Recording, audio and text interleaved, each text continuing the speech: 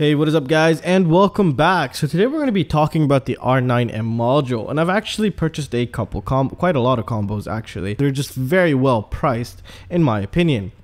Now some of you might say, okay, well, what are the benefits of transferring or changing into an R9M module? Now the R9M module broadcasts at 900 megahertz or 800 and something if you're in the EU. Now, most of our controllers will broadcast at 2.4 gigahertz. So it is a huge difference in the frequency range. Now, the lower the frequency, the better it travels. And a good example of that, if you heard a car from far away with a very good sound system, what you will hear is you will never hear the vocals, which is the high frequency noise, or some kind of the instruments. All you will hear is the bass, because the bass is the lowest frequency, and that travels pretty damn far, and it penetrates through walls pretty good. I mean, I'm sure some of you had your walls shake because of that low frequency, and it's not because of the subwoofer or whatever is just louder. It's not. It's just because of the lower the frequency is, the further it will travel, and it is a lot better at penetrating as well. And this is why we get so much longer range with the R9M modules, and why I'm picking up so many combos, so I can start transferring most of my loved models or drones into the R9 system.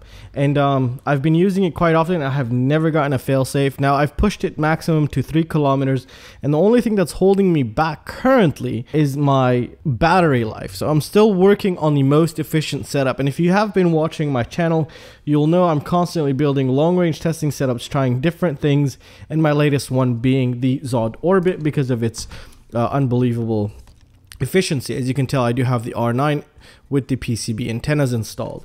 Now also, if you're going to be purchasing, the R9, I do highly recommend you always get some extra antennas, because you don't want to be grounded because you ripped an antenna by accident, had a little crash or something, just yanked it. So it's highly recommended you pick up some antennas, whatever your antenna might be. For example, this full-blown R9 combo that I got uses MMCX for the antennas here, and if we can take a look here, there we go, as you can tell.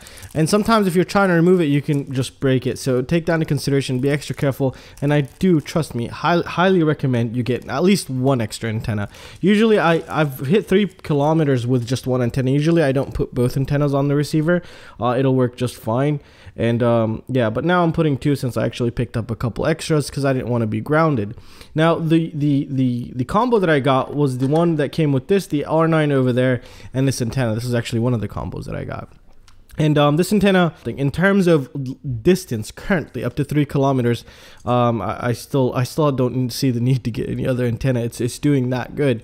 But soon I'm going to be going further, like I mentioned. This is why I have the other antennas also, and there's some ones that are still on the way, to see which one can basically go the furthest, and not just the range check furthest, like a real hardcore 100 milliwatts or 500 milliwatt range test, and see how far we can go with the specific antennas.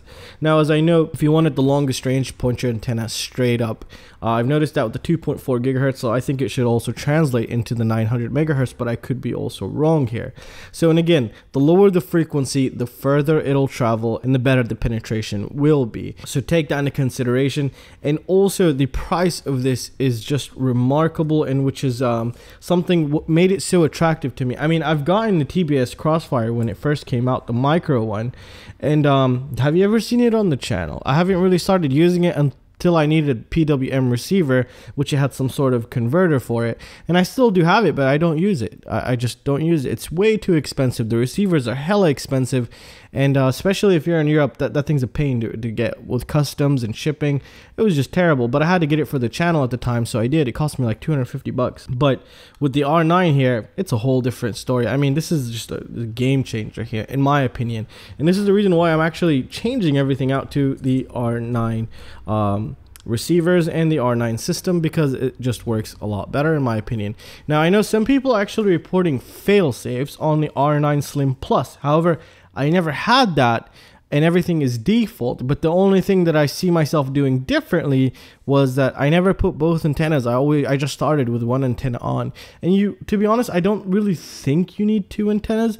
It's kind of like running diversity in a way, but I've just been using it on one antenna. It's just recently that I actually set up the 2 antennas here. And yeah, I don't know what the failsafe, because I've actually used quite a lot of models, and I do have a lot of bundles that I've never had the failsafe issue, not once and anywhere. So only actually once I had low RSSI, but I was pointing the, I was basically sitting on the floor and then pointing the antenna to the ground. But that happens to me even on the 2.4 gigahertz when I get myself into that position. I do find myself getting into that position every once in a while. Now, would I recommend the R9M module? I'd recommend it hands down, and I bet you a lot of other people would do the same thing, because it's a phenomenal system. And without it, I wouldn't have been doing this long range stuff. I wouldn't have the confidence to fly or try to fly as far as I can. It just makes long range FPV affordable, and it just gives you a more secure link. And it has all the options. You have telemetry, you have everything. Now you might say latency. Well, latency is I don't think it'll be faster. I will test latency, but it's just the S-Bus protocol. I mean, it just depends on how fast your transmitter is, what is it called? Is decoding or inputting the PPM input into this, so this can, or this works by serial, I don't know yet. But it either works by serial or PPM, but I think this also works by PPM. We'll see that also in a later video once we stick it on a FlySky and see how we can make it work. Anyways, overall, is the R9M for you? Well, that's up to you. If you have the cash for it, I'd highly recommend you pick it up. And receivers are just starting to get cheaper and cheaper. But I want to see the little mini ones. They're still on the way. I bought this combo that came with this, the antenna, and 3 slim R9 receivers, which I'm just telling you, they're just so attractive. Like, these combos are absolutely insane. Every time I see one, I just want to grab it. I don't want to just buy one receiver. I want to buy everything. I have 4 of these, I think, now. I don't know why, but yeah, it's just really nice. I don't need 4, but I just can't explain it. I'm in love with the R9 system, and I'm sure other people are as well. And if you are, and if you are not, please let us know down in the comment section. I'll have a link to a couple of the combos that I purchased down below. You can go check those out. Those greatly support the channel. And well, I'll see you in the next one, and I'll see you in the other combos. Peace out.